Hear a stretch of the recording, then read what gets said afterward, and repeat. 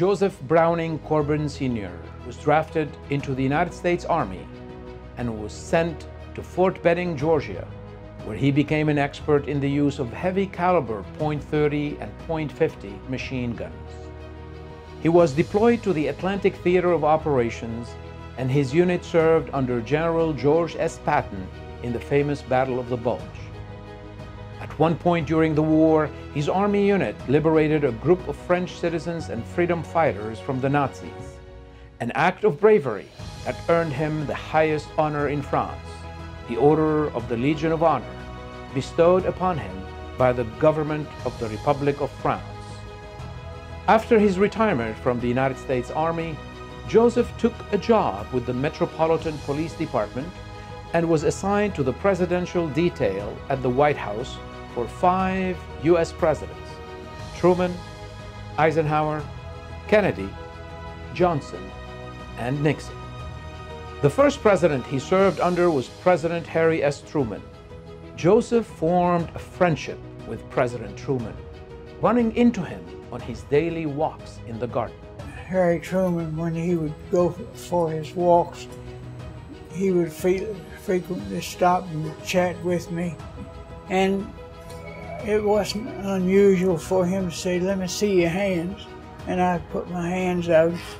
And one day I said, "Mr. President, can I ask you something?" He said, "Sure." I said, "What are you looking for?" Truman replied that he was looking to see if Joseph was a Mason yet, and was looking for the fraternity's ring. And he said, "You haven't joined the Masons yet." I said, "I don't know anything about Masonry." He walked over and put his arm around my shoulder and he said, "Son, I'm going to tell you all you need to know about Masonry." Well, when the President of the United States says that, you listen. You listen real good. He says it only takes good men and makes them better men. That's all you need to know.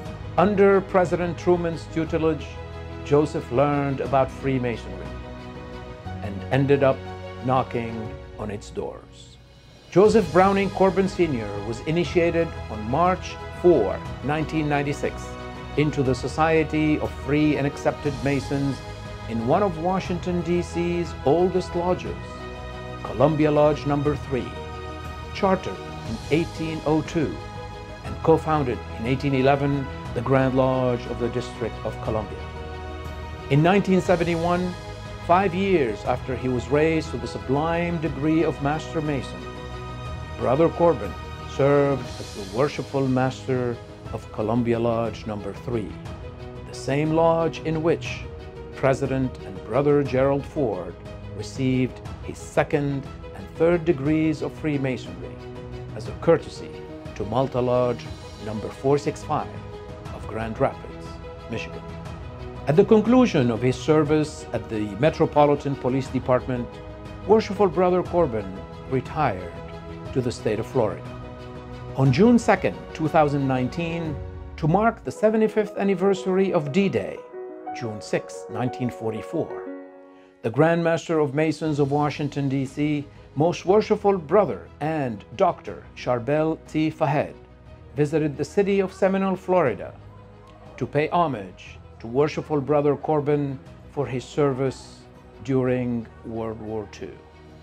Present at the ceremony were neighbors and friends of Joseph Corbin and his wife Nancy, including Virginia Berry, who was Miss Florida in 1945. To mark the occasion, United States Senator Marco Rubio for the state of Florida sent an official representative to deliver on his behalf a message of thanks and gratitude to Worshipful Brother Corbin. Today, 75 years later, in the town of Beirut, 10 miles from that Normandy coast, there's a sign painted on the window of a local restaurant reading, "Welcome to our liberators." It is worth remembering that Mr. Corbin and the men who came ashore in the Higgins boats that day and who parachuted into France in the dark of night were not there to conquer foreign lands. They were there to liberate the people of France and Europe and to preserve freedom and self-government. We stand here today because of those brave men, such as Mr. Corbin, who stormed those beaches and fought their way through the hedgerows of northern France, succeeded. We, today's free men and women of the world, owe them a gratitude we can never fully repay. We thank Mr. Corbin for his service, commemorate his bravery, and remember the sacrifice of those who did not return home. Theirs is a victory that truly changed the fate of this world. Sincerely, Marco Rubio, United States Senator. Thank you, Mr. Corbin. Also present to honor Worshipful Brother Corbin was the mayor of the city of Seminole, the Honorable Leslie Waters, who had this to say.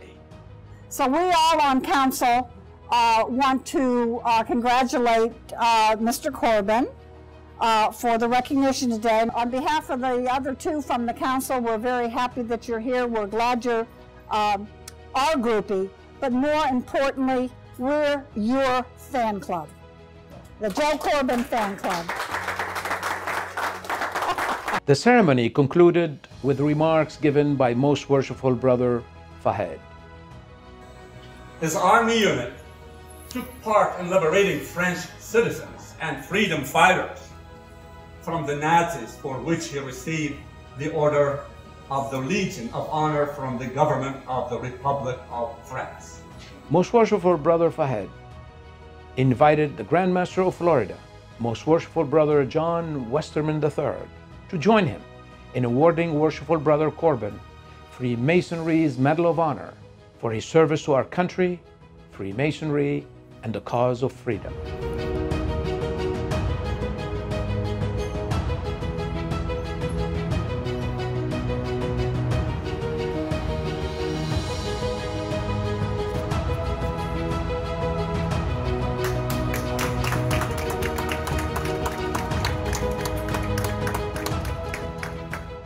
I have the honor and privilege to present on behalf of all Freemasons of our jurisdiction this Medal of Honor, and for the great service that you have done, the service of freedom. Coincidentally, Justice Columbia Lodge number 3 in the District of Columbia is also my mother lodge.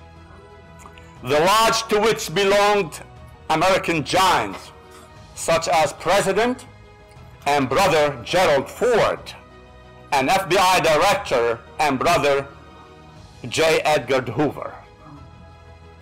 They exemplified the principles of Freemasonry and applied them for the welfare of our nation in particular and Freemasonry in general.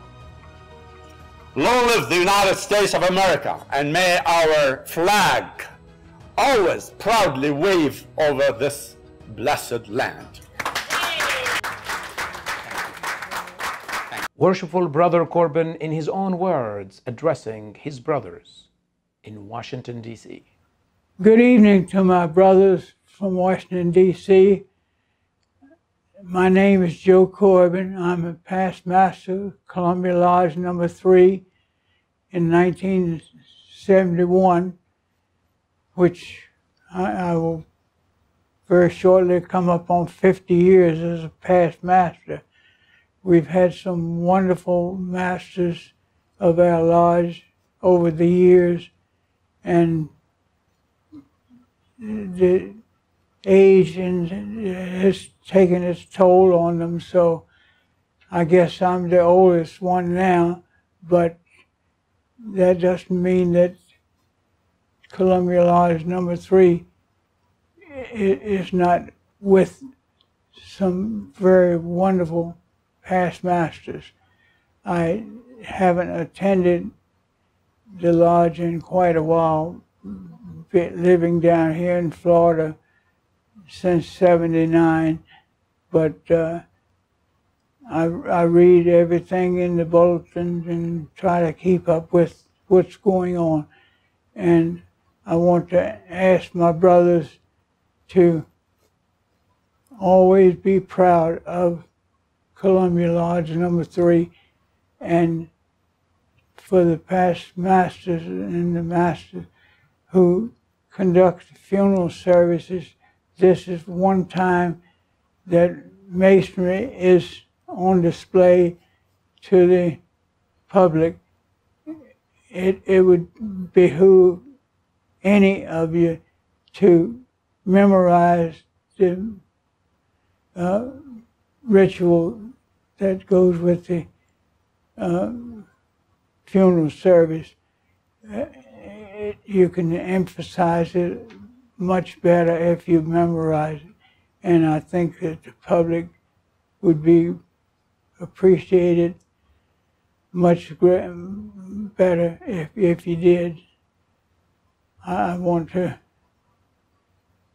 say to all of my brothers, God bless you, and always remember that our great architect of the universe looks after us and protects us as he has done with me for many, many years. To all my brothers, God bless you, and amen.